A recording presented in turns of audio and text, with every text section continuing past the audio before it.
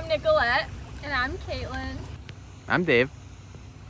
And we're here with the Berry, Calhoun, Kalamazoo Counties CISMA, or Cooperative Invasive Species Management Area. And we are here in Vicksburg today to actively manage a population of red swamp crayfish, which are invasive in Michigan. Red swamp crayfish are invasive worldwide and are generally introduced when people ship live crayfish from the south for food, for live bait, and for the pet trade. So the crayfish were discovered in Sunset Lake in 2017, which is right behind us, when a landowner thought he discovered a lobster in his yard. For the last several years, BCK CISMA has led the efforts to remove the invasive crayfish from the water system with partnerships with Eagle, the Michigan DNR, and the Gun Lake Tribe. Most of this funding for this project comes from the Michigan Invasive Species Grant Program, which is funded through the Michigan DNR, the Department of Agriculture, MDARD, and Eagle. The sun is going down. The crayfish are coming out. We come out at night to manage these crayfish because crayfish are more active at night. They actually leave their burrows, making it much easier to find them at night. This species is a very prolific and harmful invasive species in Michigan and worldwide.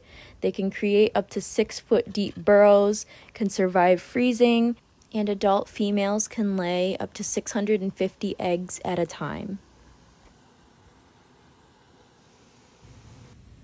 Their deep burrows heavily erode water bodies and land near water bodies, and they take up a lot of space and nutrients that native species require to survive.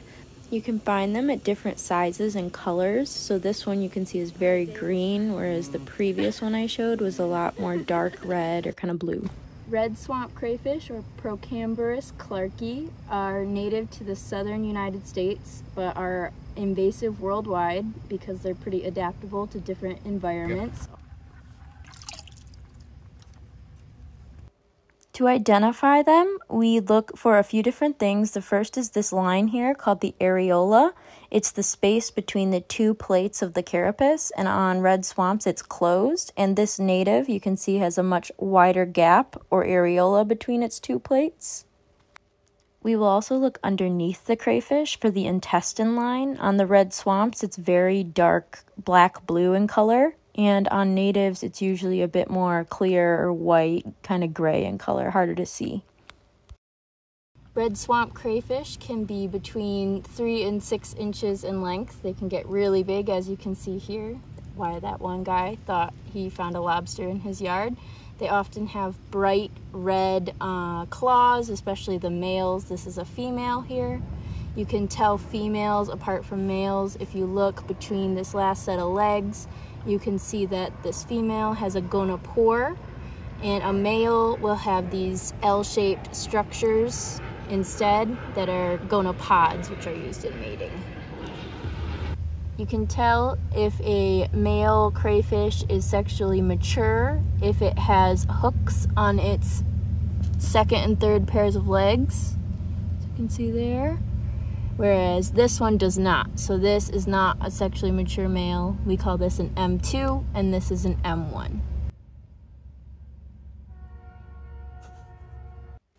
To help the DNR better understand these crayfish and their populations across the state, we collect some data for them. So we will sex each crayfish that we find. So this crayfish was a female. You can tell by the gonopore down there.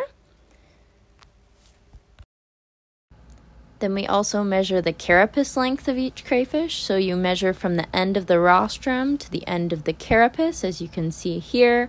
So this big lady was 68 millimeters in length.